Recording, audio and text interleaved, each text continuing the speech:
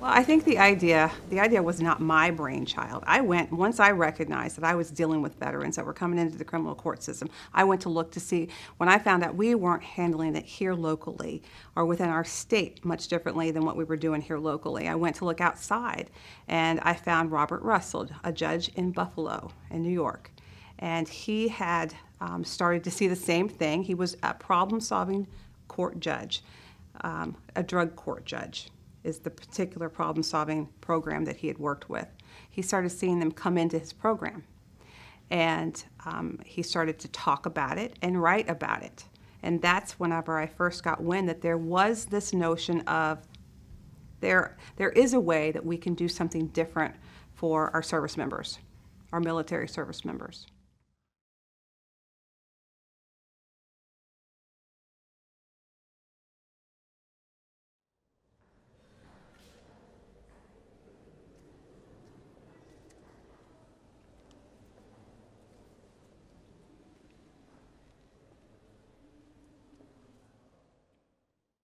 And next, Mr. Reidinger.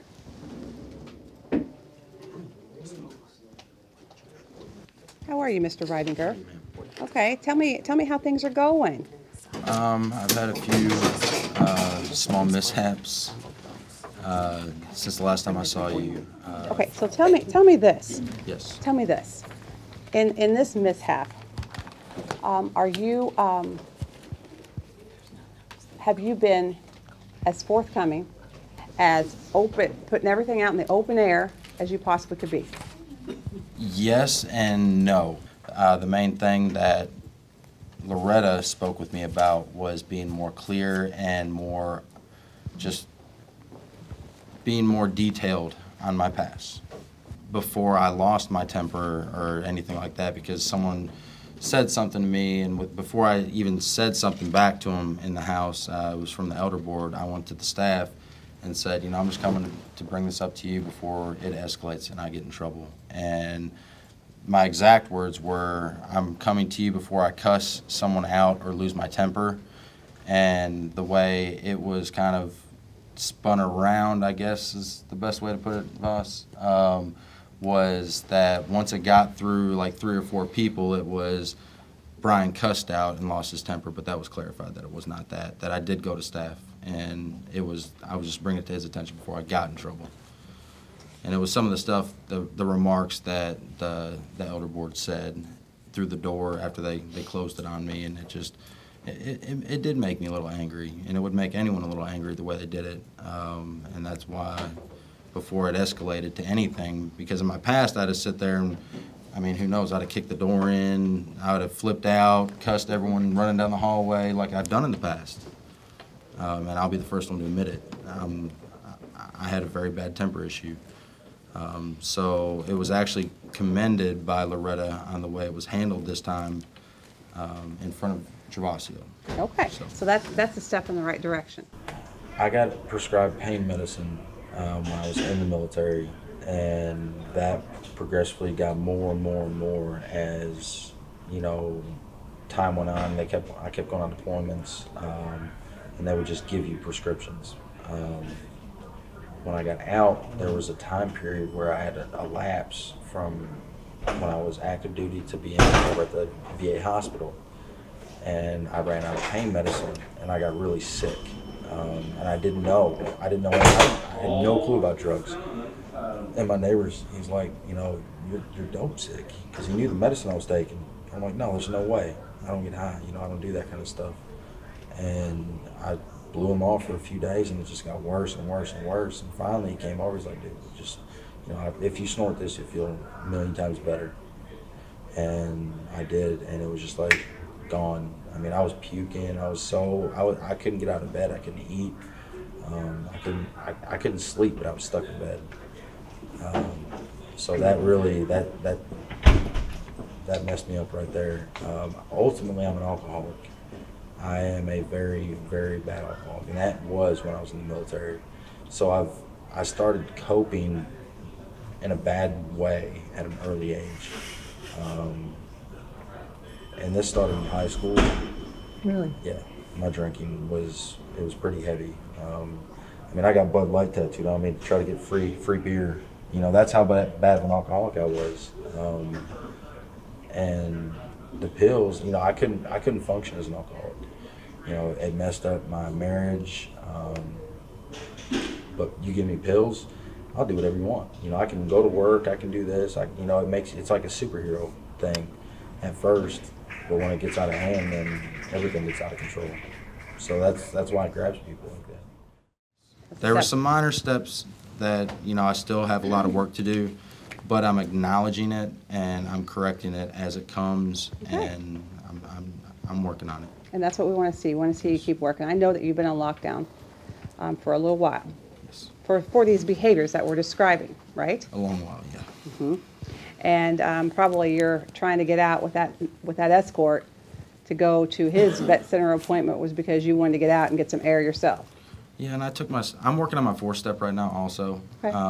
And it's taking a toll on me, I guess my mood-wise, because I'm looking at me, and that's not always the funnest thing to do, and recognizing me and learning me.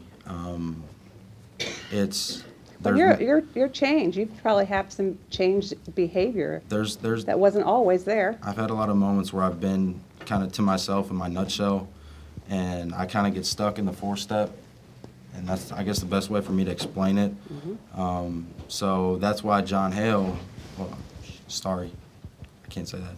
That's why the other client said, you know, listen, you can come to the vet center, check it out. They have, you know, offer PTSD stuff, which, you know, now after talking to Gervasio, that I do need to just stick with talking to Scott Heisman, but it probably did have a lot to do with, and not intentionally, as Loretta said, but, you know, there was other motives along with, you know, just going to the vet center and taking my step work with me, because that's what I did on the bus and stuff like that. You can rush through your steps. You can run around to this opportunity for treatment, to that opportunity for treatment, and use it as a shield from really sitting down with your treatment provider and digging in, okay? And what we're going to encourage you to do is to slow down and to start digging in and taking one session at a time and setting some goals for that session with your treatment provider and then working through it. Even though that they're coming in here after having gotten into trouble with the law and having a lot of times fallen into a pretty bad spot in their personal lives. So you see that, but what you saw just before that was a service member who was at their very best. They were performing at their peak.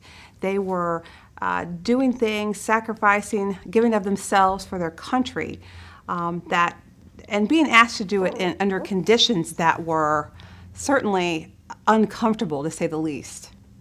We are the helping hand.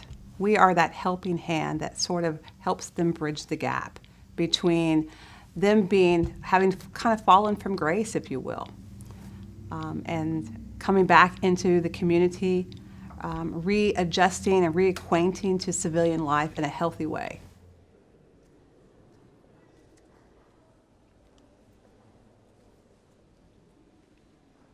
Okay.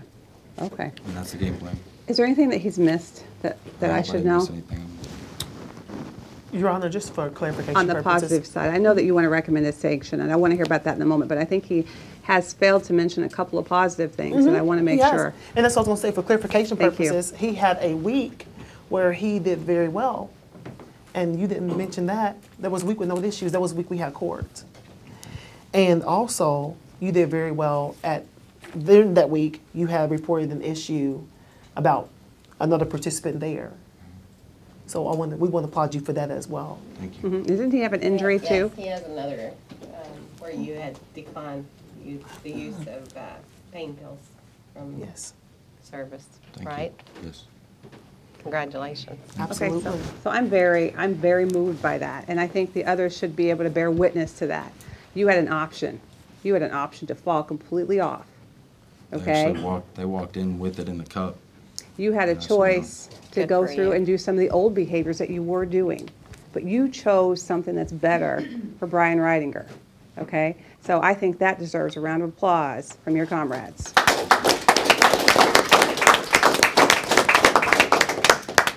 So I commend you Thank you, Your Honor. significantly for that. We've still got work to do. Yes. That's undoubted. You've got some, go ahead and tell us about what's the sanction that's being recommended. Yes, Your Honor. Your Honor, I got one more positive. Okay.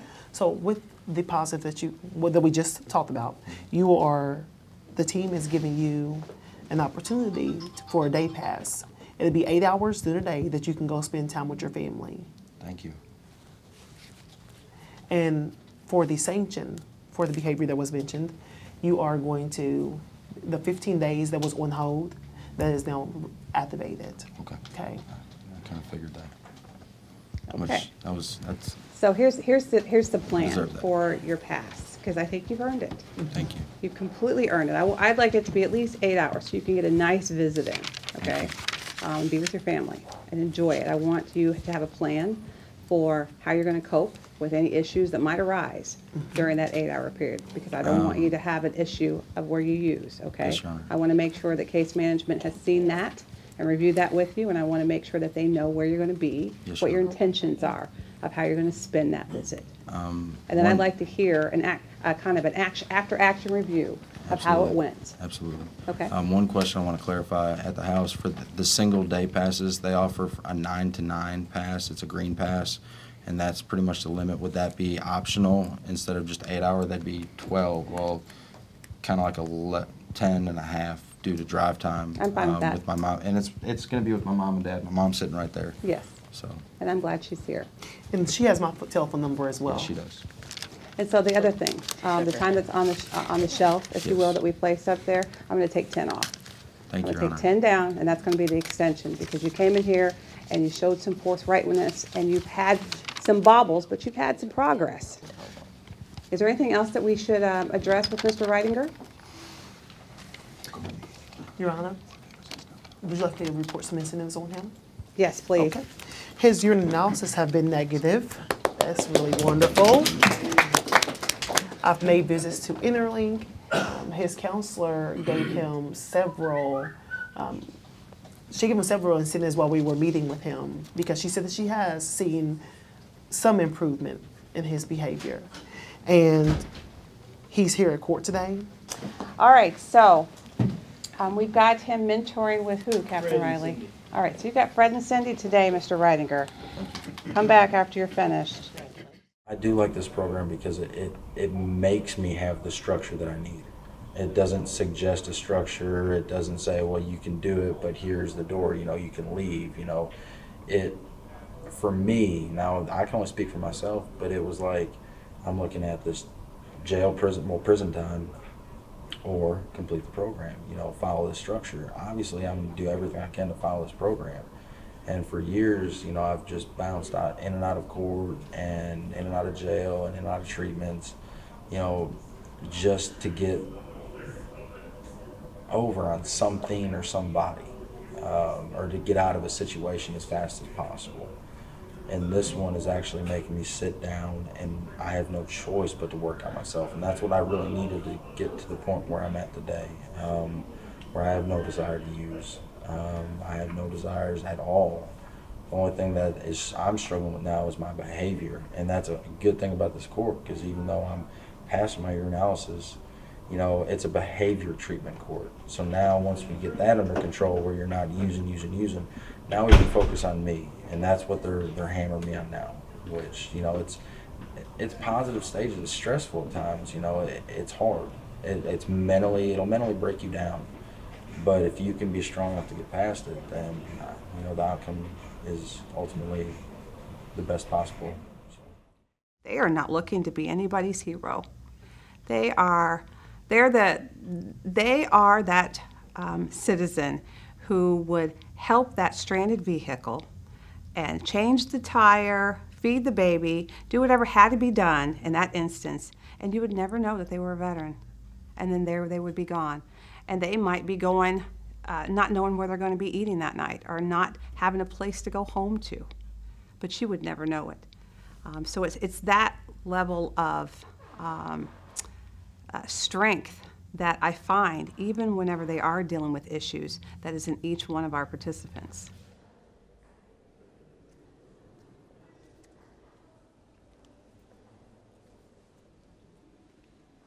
What about Mr. Ridinger?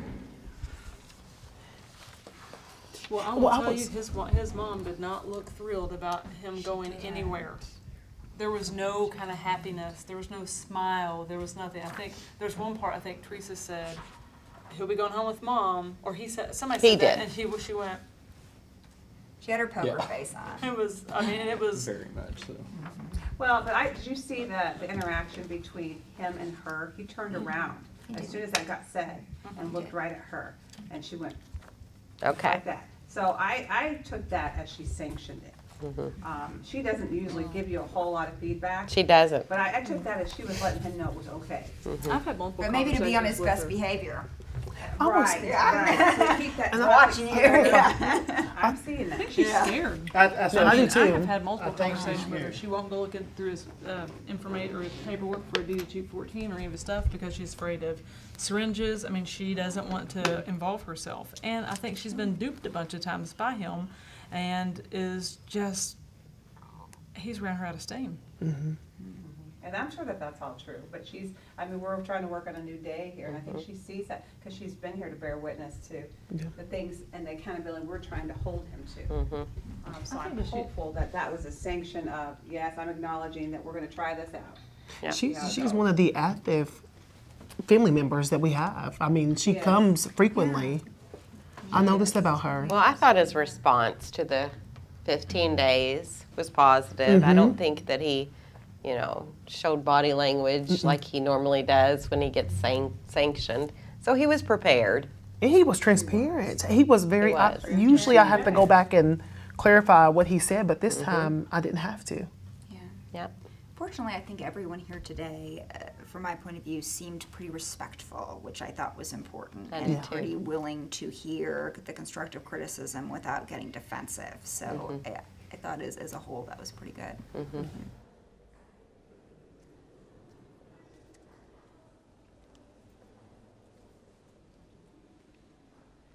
He was a medic, a combat medic. He was in his second tour in Iraq.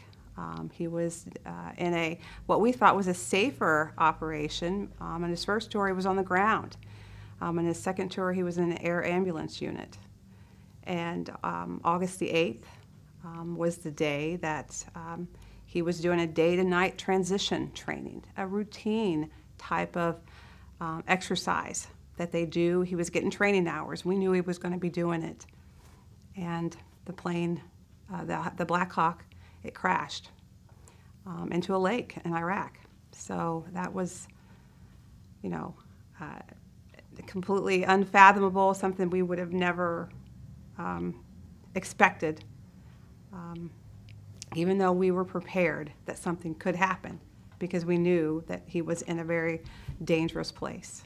But you're never really prepared. But you're never really prepared, and you're never prepared for a loss of a young life. And I think that's another thing that's part of what inspires me, is that these lives, we can never get Stephen back, but these lives can be strengthened. They can learn how to cope with the struggles and the experiences that they've had, and they can go forward and they can do something great in this world. They're young and they're strong, and they know duty and honor.